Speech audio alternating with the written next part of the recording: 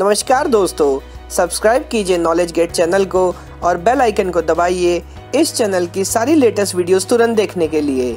नमस्कार दोस्तों, मैं हूं आपका दोस्त संचित और स्वागत करता हूं इस वीडियो सीरीज में जहां हम डिस्कशन कर रहे हैं ऑपरेटिंग सिस्टम पर। दोस्तों इस वीडियो से डिस्कशन स्टार्ट करूंगा डेडलॉक का।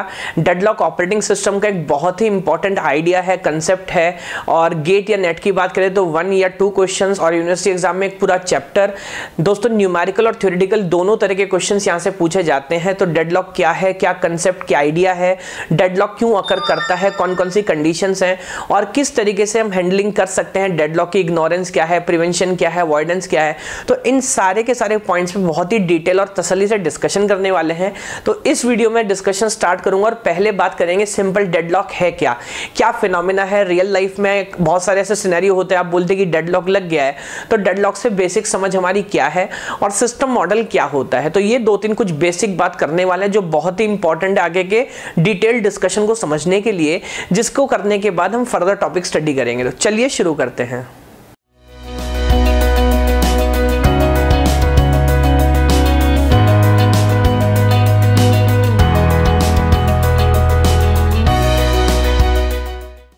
तो चलिए दोस्तों, इससे पहले कि डेफिनेशन से समझें कि डेडलॉक क्या है, ऑपरेटिंग सिस्टम में डेडलॉक कैसे लग सकता है, मुझे लगता है कि पहले एक बार कॉमन सेंस में समझते हैं कि डेडलॉक का बेसिक मतलब क्या है। क्या डेडलॉक का लेना देना सिर्फ कंप्यूटर से है या रियल लाइफ में भी डेडलॉक लग सकता है। तो दोस्तों बहुत सारे ऐसे सिनेरियो हो सकते हैं जहां हम बोलते हैं कि डेडलॉक लग गया। मैं एक बहुत ही सिंपल एग्जाम्पल आपको देता हूँ। अगर एक पुरानी कहानी आपको याद हो कि पहले आप में गाड़ी छूट गई, तो एक बहुत छोटी सी कहानी है कि भाई 2 नवाब थे लखनऊ के जो एटिकेट्स और इन सब के लिए जाने जाते थे।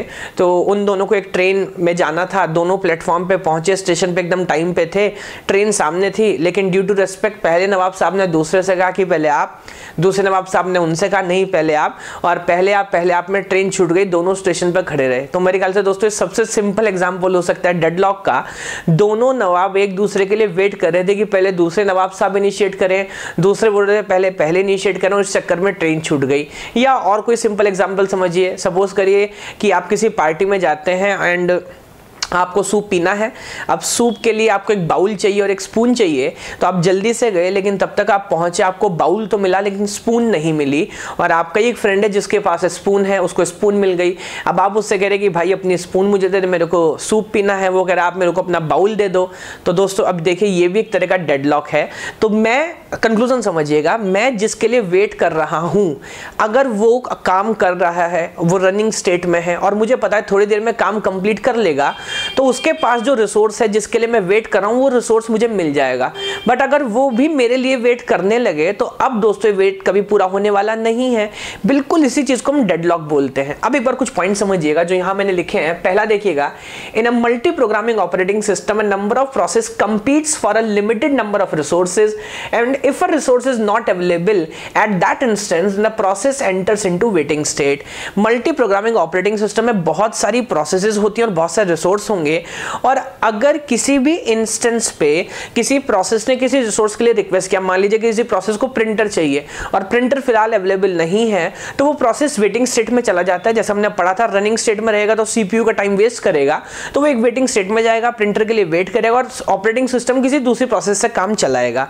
अब आगे देखिएगा, if running process is unable to change its states indefinitely because the resource requested by it are held by other waiting process, then the system is said to be in deadlock। अब इस बात को समझिए, कितनी मजेदार बात है। अगर मैं वेट कर रहा हूं प्रिंटर के लिए और मुझे ऐसा लगता है कि कोई प्रोसेस अभी प्रिंट करा रहा है, तो थोड़ी देर के बाद मे बी वो प्रिंट जब अपना कंप्लीट करेगा तो मुझे प्रिंटर मिल जाएगा, मैं अपना काम करूंगा। लेकिन अगर प्रिंटर भी एक ऐसी प्रोसेस के पास है जो मान लीजिए किसी ऐसे रिसोर्स के लिए वेट कर रहा है जो मेरे पास है, लेट मी से मेरे पास स्कैनर है। अब जिसके पास प्रिंटर है वो स्कैनर छोड़ने के लिए तैयार नहीं, जिसका स्कैनर है वो प्रिंटर छोड़ने के लिए तैयार नहीं। तो दोस्तों अब तो ये दोनों प्रोसेस एक दूसरे के लिए वेट करते रहेंगे और इसी को हम बोल सकते हैं डेडलॉक। इस ग्राफ से मेरे ख्याल से बेहतर समझ पाएंगे इस बात को। ऐसे समझिएगा, बाद में हमें इसे अच्छे से समझना है। इसको हम बोलते हैं रिसोर्स एलोकेशन ग्राफ। यहां पर ये सर्कल रिप्रेजेंट करता है प्रोसेस को और ये रेक्टेंगल या स्क्वायर आप बोल सकते हैं रिप्रेजेंट करता है रिसोर्स को। तो अगर यहाँ पर एक एज है प्रोसेस से रिसोर्स की तरफ, इसको बोलते हैं रिक्वेस्ट एज। तो यहाँ पर हमें समझ आ रहा है कि प्रोसेस P1 कह रहा है रिसोर्स नंबर 2 से कि मेरे को रिसोर्स 2 चाहिए, और अगर एक एज है रिसोर्स से प्रोसेस की तरफ, तो मानते कि वो रिसोर्स उस प्रोसेस के पास है। तो अब ध्यान से देखेंगे तो R1 रिसोर्स प्रोसेस P1 के पास है, R2 रिसोर्स जो है वो प्रोसेस P2 के पास है। अब दोनों को ही दूसरा रिसोर्स भी चाहिए, तो प्रोसेस P1 को R2 चाहिए और प्रोसेस P2 को भी R1 चाहिए। लेकिन अब देखिएगा ये काइंड ऑफ ए डेडलॉक है, एक साइकिल यहां पर बन रहा है, क्योंकि प्रोसेस P1 को जो रिसोर्स चाहिए वो P2 के पास है, तो काइंड ऑफ प्रोसेस P1 का वेट हुआ P2 के लिए, और P2 को जो रिसोर्स चाहिए वो P1 के पास है, तो काइंड ऑफ P2 का वेट हुआ P1 के लिए। और अब ये साइकिल दोस्तों कभी कंप्लीट होने वाली नहीं है, इसी को हम डेडलॉक बोलते हैं। तो दोबारा समझिएगा, कोई प्रोसेस वेटिंग स्टेट में है और वो प्रोसेस वेटिंग स्टेट से कभी बाहर आने वाली नहीं है, ये वेट इनफाइनाइट होने वाला है। ऐसा क्यों? बिकॉज मैं जिन प्रोसेसेस के लिए वेट कर रहा हूं वो रनिंग स्टेट में नहीं है, वो खुद वेटिंग स्टेट में, और वो शायद किसी ऐसे रिसोर्स के लिए वेट कर रहे हैं जो मेरे पास है। तो सेट में एक प्रोसेसेस है और हर कोई एक दूसरे के लिए वेट कर रहा है, तो दोस्तों अब ये वेट हो गया इनफाइनाइट और सिस्टम स्टेलमेट होगा, कुछ भी नहीं कर पाएगा। तो आइडिया बहुत ही सिंपल है, मेरे ख्याल से समझ आया होगा। और भी बहुत सारे एग्जांपल्स ले सकते हैं, जैसे एक एग्जांपल आपको बता दूं, अभी थोड़े दिन पहले मेरा एक फ्रेंड एक नई सिटी में मूव किया, उसको वहाँ पर एक बैंक अकाउंट खुलाना था। तो बैंक में गया और बैंक वाले कहते हैं भाई अकाउंट खोलने के लिए हमको आधार कार्ड चाहिए। अब वो आधार ऑफिस में गया या लेट मी से आधार की वेबसाइट पे गया, आधार वाले कहते हैं आधार कार्ड अपडेट करने के लिए बैंक अकाउंट की पासबुक चाहिए।